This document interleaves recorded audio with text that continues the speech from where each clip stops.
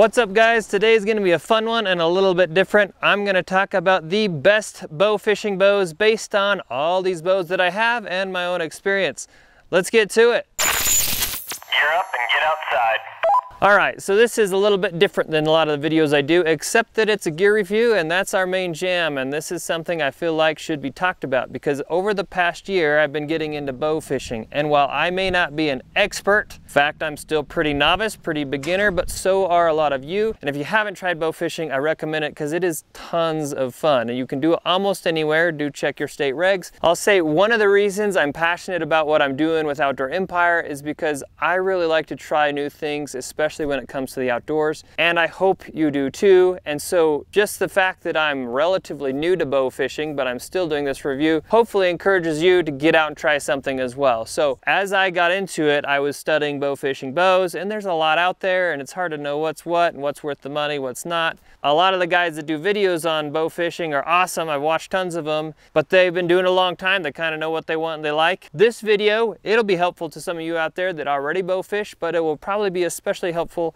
to people who are brand new to bow fishing or you're looking to upgrade from your very starter bow. First things first, let's just talk a minute about the different kinds of bow fishing bows you're going to find. One common type you're going to find is a recurve bow, something like this. Now these are sometimes the cheaper ones, sometimes the more basic ones, but this is a very common one, often with the drum reel if it's really cheap, okay? We're going to talk about a couple of those. Then you get up into these compound bows, all right? There's a whole bunch of these types. There's three main types of reels. A lot of these kind of mid-price range combos that you'll find are going to have a spin cast reel. We'll talk more about reels and other stuff later in the video, so be sure to stick around for some tips and tricks and thoughts about what to look for when you're looking for a bow. Then you get into a little more expensive, a little fancier compound bows that might have something like a jug or a bottle reel. And for those of you that are well into bow fishing, you're probably also thinking, well, he's missing some of the best ones, and one of those is going to be something like the Oneida Osprey. Bows like the Oneida Osprey are lever bows, so slightly different action. They just function a little bit differently. They're also much more expensive. I depleted my bow fishing bow budget on these, so I didn't get one because those run around $800, $1,000 just for the bow. So if you've been bow fishing a long time already and that's what you want, great. You probably know that because you've been doing it. But if you're starting out, you're probably like me and you're not quite ready to splurge $1,000 just for the bow. So that's a great bow. Everybody loves it. If you just want a super nice bow fishing bow, go ahead and get that one. That's all right. But these are the bows that I've personally reviewed and vetted, and these are the things I like and don't like about them.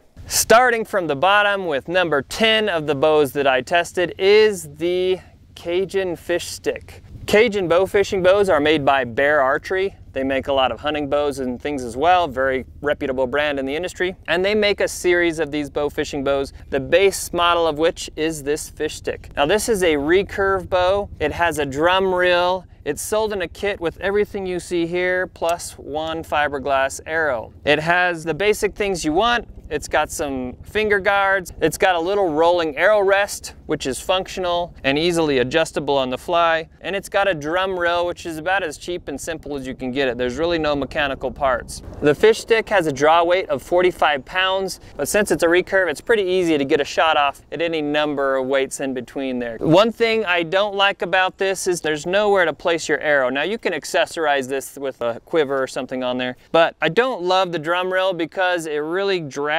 When you shoot an arrow, it causes enough resistance that you just lose a lot of velocity on your arrow right off the get-go. So you're going to be shooting at shorter range and may have a harder time getting those big fish fast, if they're fast. But at a list price of $174.99, it does lower the barrier to get into the sport, and you can usually find it for cheaper than that, either at your local shop or online. Number 9 on my list is also from Cajun. It's the Shore Runner. Now this is a great bow. It's totally fine. It sits in the middle of the price range at $300 list, but I think it's a little bit in the doldrums compared to what you can find above and below it. It has a spin cast reel, and I'm not a big fan of spin cast reels. In fact, when I shot this one this morning, I forgot to push the button and I lost my arrow. The line just broke. That happens. It happens to me a lot, probably just because I'm new and I'm not very smart, but it'll probably happen to you too at some point, and that could even break a reel over time and you're gonna lose some arrows. So in general, I am not a fan of the spin cast reels, but I know a lot of folks are, and so don't let that stop you. It's fine, it works, it's functional, it's not a bad bow, it's not a bad setup, and it's not a bad price. but my preference would be either to spend a little bit more money and get a better setup, or spend a little bit less and just get a cheaper one to start. I do like the Cajun brush fire arrow rest that comes on it. It does come with one arrow, but other than that, it's pretty basic. It has a 50-pound draw weight, which is more than enough for most bow fishing you'll ever do, but it's a constant draw, so it doesn't have adjustable cams and it doesn't have adjustable limbs. It is what it is right out of the box, and that's why it's at that mid-price point. It's a little bit heavy, but again, it's totally usable. The reason this isn't farther up on my list is because it just doesn't offer me much that's very exciting. Number 8 on my list is the Muzzy Vice. This too is generally sold in a combination kit, but you can just buy the bow. The reason I like it better than the Shore Runner is mainly because it has adjustable cams. You can adjust the draw weight between 24 and 55 pounds, and you can adjust the draw length from about 24 to 31 inches if you want. It's almost the same price as the Shore Runner, but it is a bit more at $350 typically, but you often find it on sale. It does come with an arrow. However, this was the first spin cast bow fishing kit I used, and I lost my Muzzy arrow, so I stuck a Cajun one on there. But it does come with an arrow. However, the Muzzy arrow doesn't have a slide. It just attaches straight on the back. You don't really need a slide with a spin cast reel, as I understand it, so I wouldn't be worried about that. A couple things I do like about it are that fish hook arrow rest. I find that just really easy and quick to use. The reel's all right for what it is, but one problem I had with it at the beginning is that this was loose. This would always wiggle on me, and I had to get an Allen wrench in there to tighten it, but it's really hard to find an Allen wrench that will sit in there. Just accessing it is difficult. So this is gonna come loose on you, and it's gonna pivot, and it's annoying. So it's a fine compound bow, and just the bow itself is pretty decent. So you could just get this bow and then outfit it with a different reel and different accessories if you want. And this is a little bit heavier than some of the other bows as well. So it's not my top pick, but it's definitely a good buy. And I should say, of all the spin cast combos you're gonna find, the Muzzy Vice is my favorite. Number 7 and my best budget pick is the PSE Kingfisher 56. So this is a pretty basic recurve bow, but it's super lightweight. So compared to the fish stick, it's just lighter. While this price is a little bit more at $190, you can usually find it for cheaper. It has a drum reel. It's kind of same issue there. I don't love the drum reel, but at least they put a little quiver on it, which is kind of handy. I found that useful just to keep track of my arrow like this. I also like the arrow rest that comes with it from PSE. It has a good grip, just feels good in the hand. It's super lightweight again, and it has a 40-pound draw weight. So if you just want to get started and see if you even like the sport and you don't want to spend a whole lot of money, this is my pick for the best budget option or the best bow fishing bow kit under 200 bucks. Number 6 on my list is the Centerpoint Typhon. Now, this bow is not overly impressive in any way, but it's a great buy for a compound bow at 300 bucks for the whole kit. And for that, you get a decent bow that's adjustable. It has adjustable cams, adjustable limbs, so you can adjust both the draw weight and the draw length. It's a smaller frame, which makes it also a great option for kids. It's not super lightweight, however. It comes with an arrow, it comes with an arrow rest, a whisker biscuit arrow rest, actually from Cajun, and then it comes with a very basic and simple spin cast reel. Again, I don't love those spin cast reels, and this one is smaller. It's not as beefy as the ones on the Cajun Shore Runner or the Muzzy Vice, but it is suitable, it works. And it has this Dyneema fishing line that's included, and that's fine. One issue I had with this though, in that reel, the way they had that line tied on, when I first shot this along a distance from a boat, the line went all the way out, and then I couldn't reel it back in. I had to take the reel apart. In the process, my line got all tangled up, and that's a big hassle, but I got it put back together and it works fine. Another issue I see with mine, and again, this might just be mine, but is this on this stabilizer here, it kind of wiggles. It's not super tight, and it's not because I don't have it tight into the riser. It's because of the way they attach the stabilizer to the bolt that goes in there. You can't adjust it, so it's just got a little wiggle to it. Not the end of the world, but you know, it's not ideal either. But again, for 300 bucks and maybe even cheaper on sale, that is a great buy for a compound bow fishing bow kit. So the Centerpoint Typhon is my pick for the best cheap compound bow combo or for the best bow for kids. So coming in at number 5 on my list is the Fin Finder Sand Shark. I actually love this bow. I was surprised at how much I like it. It's the only one I have here that's made of wood. and it feels so good in the hand. The riser is made of maple and other hardwood. The handle, the grip is nicely carved. It's very well balanced and it feels nice and lightweight. If you buy the kit, it comes with everything you need. It comes with the finger savers. It comes with this jug reel, which it says it's a fin finder, and certainly it is, but this is actually the same exact jug reel as the Cajun's. It's the Cajun Winch Pro, just branded as a fin finder. But that's fine because it's an excellent reel. I love it on any bow. They do cost a bit more, but if you were gonna splurge on something, I'd probably splurge on one of these reels to get started, just because I have found, being relatively new to this, that unlike a spin cast reel, I don't have as much hassle. You don't have to remember to, actually on this one you do have to remember to push the button, because the Cajuns you do have to push the release before you shoot. But still, I just really like how it functions. And I like these better than a drum reel just because there's not as much drag.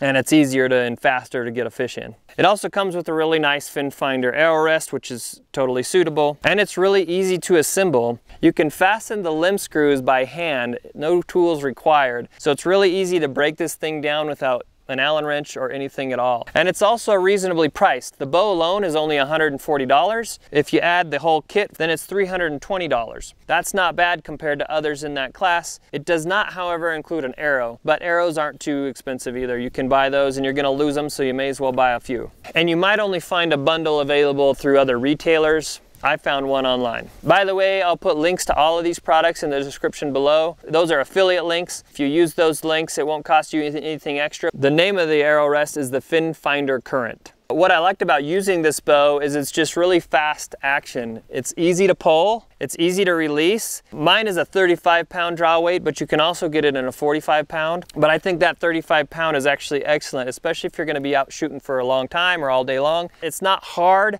you can get quick releases. It just feels really nice. I really like this bow. So if you're looking for a bow or a kit in that mid-price range, then I would take a serious look at this Fin Finder Sand Shark. It's excellent. Coming in at number 4, and my pick for the best recurve bow, is the AMS Watermock. Now, AMS is one of the only brands I am aware of that specializes just in bow fishing. So it's pretty cool to support that small business. The Watermock is a recurve bow that also has hand or tool adjustable limb screws. It's easy to put together and take down, and if you buy the kit, it's $350, and it comes with the AMS jug reel. Now, this isn't quite as robust. There's not as much aluminum with it. It's more plastic compared to the Cajun jug reel, but I like it because it makes it lighter weight, and I actually like how it works. There's no release that you have to push on before firing. It's always loose, so right now it's ready to go. Then when you reel it in, you pull that trigger and you just hold that end while you reel.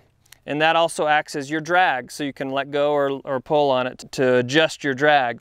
Has this foam tail here that just kind of makes it easy to find on your hands anywhere, and it sits close to the riser and the grip. It also has a quiver for the arrow that's included, and it has AMS's Everglide slider system on there, which is very smooth. The name of this reel is the AMS Retriever Pro, and again, I think it's my favorite reel, even though it's not quite as heavy duty as the Cajun Winch Pro. The Watermock has a 45-pound draw weight. It's a recurve, so obviously that's not adjustable. You have a lot of flexibility in how far you pull it back, how far you draw. And so easy to get quick short shots in, easy to get longer shots in. And of all the recurves, I feel like this just kind of gives you the most power and the most consistent long shots. One other neat feature that's clever on this one is it has a built-in arrow tip wrench. It's nice because sometimes you have to tighten or loosen that tip and it can be cranked on there pretty hard, or with water and grit getting in there, it can just be hard to adjust. So you've always got something there ready to tighten or loosen that tip on your arrow. I should also say, tip to tip, this is 58 inches long,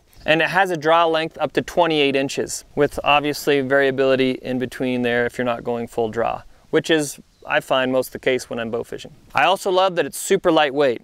The riser is actually made of magnesium, so it's a little bit lighter than some of the others. So you can hold this, carry it around all day without getting too tired. Number 3 and second runner-up for me is the Cajun Sucker Punch. This is a great bow. It's very comfortable. It's very much, in fact, I dare say the riser might be exactly the same as the Shore Runner, but it's just got a nice smaller grip that's comfortable to grab onto. It's heavy, but not too heavy. The big difference between this and the Shore Runner is adjustability. It's just a bit more versatile. You can adjust the limb cams for your draw length, and you can adjust the cams for your draw weight. It actually comes with 2 sets of cams. It comes with this fixed constant draw cam that comes on from the factory, and then it's also going to come with something you can swap out to make these adjustable. So that gives it a little more versatility, especially if you're kind of working your way up and how hardcore you get into bow fishing. It comes with the Cajun Winch Pro jug reel, which is a great reel, and it comes with that Cajun brushfire arrow rest, which I also find totally functional. It doesn't come with a whole lot of other bells and whistles. The other thing that is included with it is 2 arrows instead of 1. They both have sliders.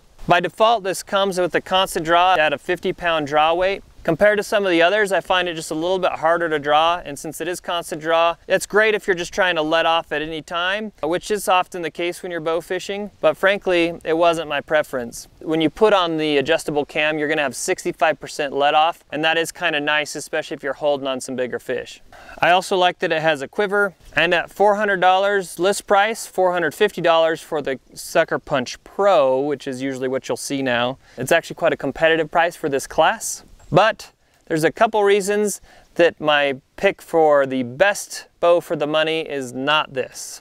Based on my experience and the bows I've used and tested and looked at and researched like crazy, my pick for the best bow fishing bow for the money is the PSE D3 bow fishing combo. The PSE D3, you can buy just the bow, is a great bow in itself. It's lighter weight, it feels really good in the hand. I dare say it's a little bit more compact. Axle to axle is 30 inches. It has adjustable cams. It has adjustable limbs. You can adjust your draw weight from between 30 and 40 pounds, which is really the ideal spot for bow fishing. And you can adjust your draw length from between 14 and 30 inches. So that'll accommodate a lot of different shooters. It has the PSE Tide Chaser arrow rest, which I find very functional and smooth and simple. And PSE must not make their own reels because I got this combo. Granted, it might have been from a retailer, I don't remember exactly, but I got this combo and it came with the Cajun Winch Pro. So a very popular jug or bottle reel. I think there's other names for them too. But I really like this type of reel, as I mentioned. This one does have a release, kind of like a spin cast reel though, just mind you that. That's a big difference from the AMS. But this is a great setup. It's lightweight, it's smooth to pull back, it's not hard to pull back, and it's just a comfortable bow to use. You could shoot it multiple times in a row. A lot of times with bow fishing, unlike I think a lot of the bow hunters would say, is that bow fishing, you're shooting all the time. You're getting a lot of shots off, it's great target practice. So if you're shooting all day long, your arms are going to get tired. It's nice to have